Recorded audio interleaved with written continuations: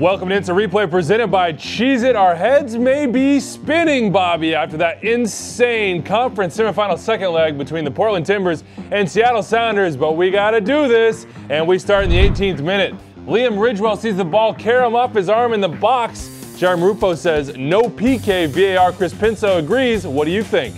I think we should just make a handball rule that's an actual rule, and referees don't make it up as they go, but I'm okay with this one not being called a penalty kick. Agreed. The rule can be confusing, and that's definitely not a PK. Now let's go to the 95th minute of extra time. Here comes Larris Mabiala, and it looks like it hits his arm. The Sounders think it hits his arm.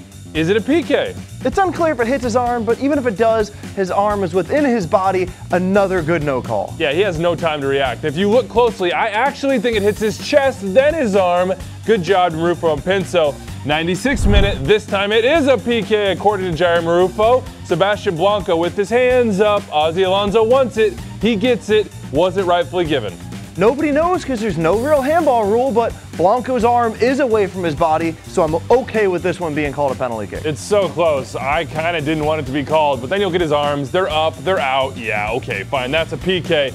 Now, this one is maybe the most interesting call of the night. It's the 113th minute. The Sounders desperately want a goal, and the ball goes in the back of the net, Bobby. But when you rewind this back, it's pretty clear that it comes off Mabiala, onto Raul Ruidiaz's arm, and then into the back of the net.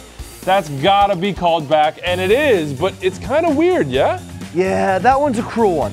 If that had happened to a defender in the box, we would have said play on because Ruidiaz didn't really know anything about it and the ball barely traveled before it hit his hand.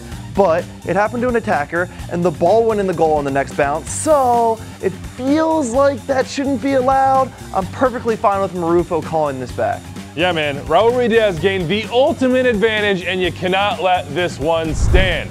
What a crazy game. What a crazy night. Let us know what you think of our calls and those made on the field. We'll see you on Sunday, everybody.